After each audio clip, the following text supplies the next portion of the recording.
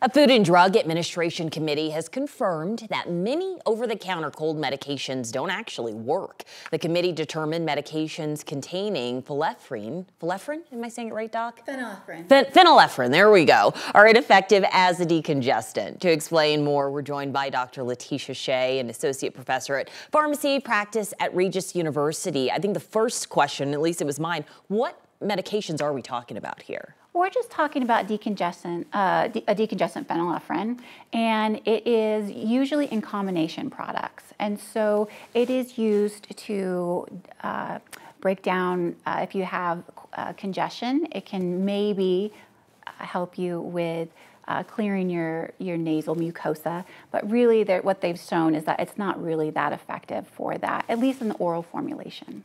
Okay, so what's stunning about this is all these products that we see all the time. You know, cold season starts like here soon, and people are stuffing their carts with Dayquil, NyQuil, this quill, that quill. None of these really work, and they've known about it for a long time.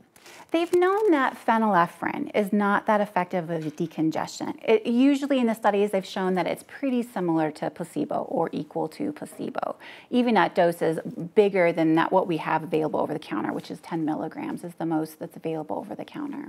And they've known since how long? About 2007 is when a lot of the evidence came out, but that was really, it was coming out that time because they were questioning why these products have phenylephrine when it's not effective, but the reason they were in those products was because Sudafed was no longer available over the counter. They moved Sudafed behind the counter, which is an effective decongestant because it can be used to make methamphetamine. And that was, yeah, I know, like you couldn't buy it, especially if you were a certain age, you couldn't buy Sudafed, right? I think that's still the law, right? You need to have a driver's license, and you should be, I believe, you have to be 18 years old. That's my go-to, and I feel like, well, it's not over the counter, so you know it's going to work, and that's been proven. But like, what are our options now if we can't go to the stuff we're used to?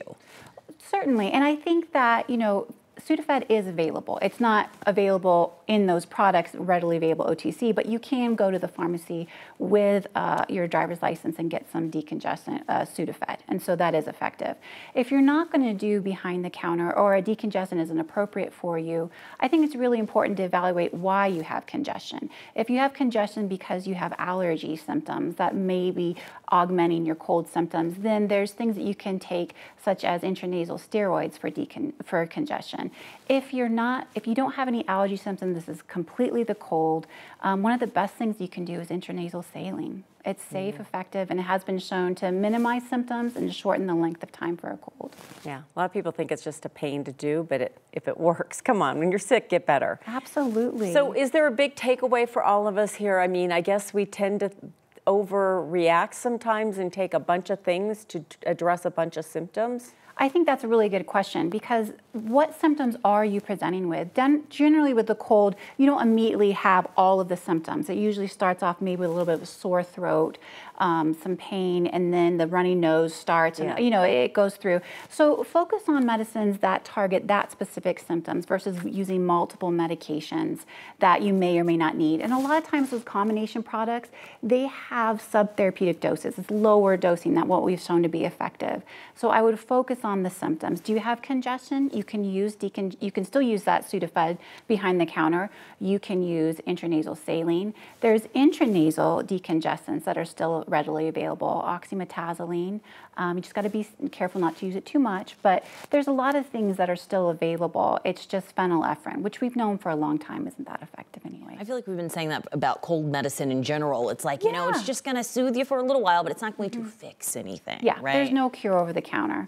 And really, most of the evidence suggests things like saline or honey for cough. So you don't even need to go to the pharmacy. Simple stuff. Yeah, yeah.